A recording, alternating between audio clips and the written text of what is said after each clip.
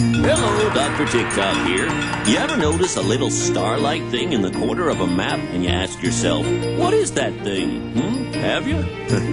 Well, it's called a compass rose, a special drawing that clearly shows north, south, east, west. Oh, compass rose, you're the best. Yeah.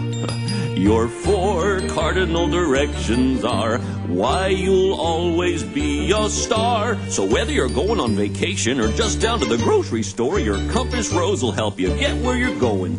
Compass rose, a special drawing that clearly shows north, south, east, west. Oh, compass rose, you're the best. This has been Dr. Ticktock with another Ticktock Minute. Bye-bye for now.